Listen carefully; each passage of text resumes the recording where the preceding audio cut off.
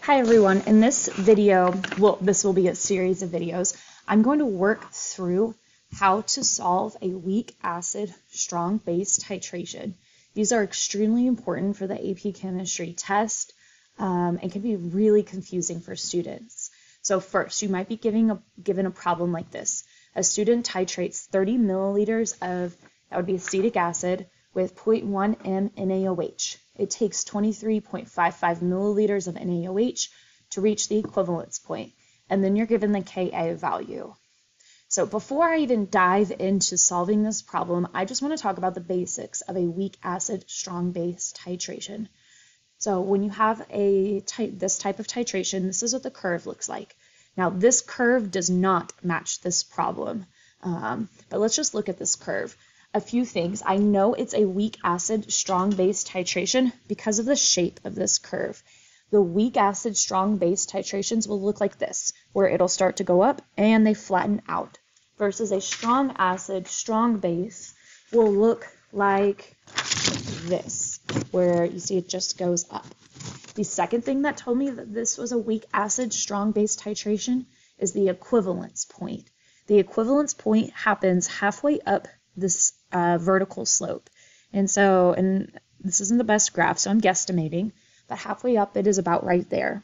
And so when I look at that, the equivalence point is not at a pH of 7. The equivalence point is at like a pH of a little above 8, which is true for weak acid, strong base titrations. So a strong acid, strong base titration, the equivalence pH will be 7. Hold on, I just lost my mind. Equivalence point, sorry. For a strong acid, strong base is 7. If it's a weak acid, strong base, it's going to be greater than 7. It might be 8, it might be 9. If it is a strong acid, weak base titration, it's going to be less than 7. It might be 6. It could even be 5. And you should know this about these three types of titrations, what their pH is at the equivalence point. So that's the first thing that is really important about these graphs. The next thing that is really important, it's called the midpoint. The midpoint, or the half equivalence point, you can call it whatever you want. You'll see it both ways, because at the midpoint, which is halfway to the equivalence point, so on this graph, halfway to 50 would be 25. So right here, at that midpoint, your pH equals the pKa of your weak acid, which, if you don't know, pKa is just the negative log of the acid's Ka. So right here, pH is pKa. Before the midpoint, so from 24 milliliters and lower, pH is less than pKa. After the midpoint, the pH is greater than the pKa of the acid. And in this part of the curve on a weak acid, strong base titration, it is a buffer. This is a buffer solution. If you aren't familiar with what a buffer is, I have a video that talks about buffers, but buffer is when you have a weak acid and its conjugate base, which is present right here. So there's just a little bit about reading these graphs. A lot of important things. That midpoint is super important when solving these problems. So let's look at this question again, what I was given. A student titrates 30 milliliters of acetic acid with 0.1 m NaOH. It takes 23.55 milliliters of the NaOH to reach the equivalence point. And then we're given the Ka of this acid. The first thing I want to do is write the equation. So acetic acid plus sodium hydroxide, that is going to make water. H goes with OH. And then it's going to make sodium acetate. And A goes with the acetate ion. Now you should know that anything that has sodium is aqueous. So that's aqueous. This is aqueous because it's a strong base. And so what does it mean that it's aqueous? It means that those ions are separate. So this is really what sodium acetate looks like in solution. Water is not aqueous, water is water. Sodium hydroxide, my strong base. Strong bases fully dissociate in water. And so let me move that. What that looks like is it is just sodium ions and hydroxide ions. This acetic acid, you might call it aqueous in the equation, but you should know that that is a weak acid.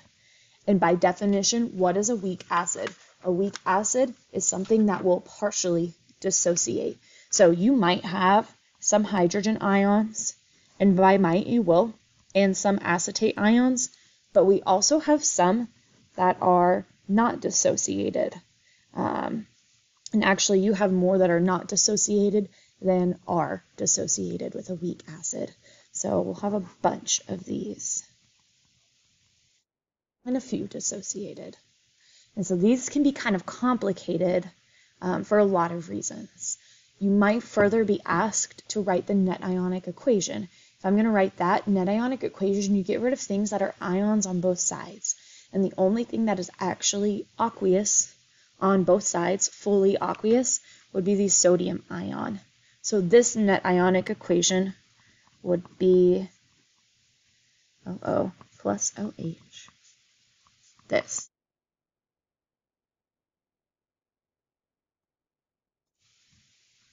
And so again, I have my weak acid, I have my strong base, and I make water, and then I make this. Whenever you have a weak acid, it's an acid on one side.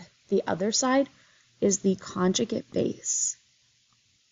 And you should know that about weak acids. Weak acids form conjugate bases. A weak base would form a conjugate acid.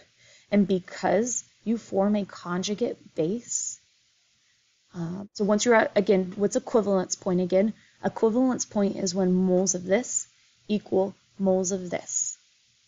So at that equivalence point, you have water and you have conjugate base. But the conjugate base acts as a base. And what do bases do? Bases increase pH. That's why the pH for this is above 7 at equivalence, because you make a conjugate base. If this was a strong acid, weak base titration, the weak base wouldn't make a conjugate base, it would make a conjugate acid. And acids lower pH. That's why the pH for those titrations are less than 7 at the equivalence point. And again, you should know that, and that's because of the weak things. Strong things don't make conjugate acids or conjugate bases. They might be called neutral salts. You might have heard that before, because they don't form a conjugate acid or a conjugate base. But weak things will. Okay.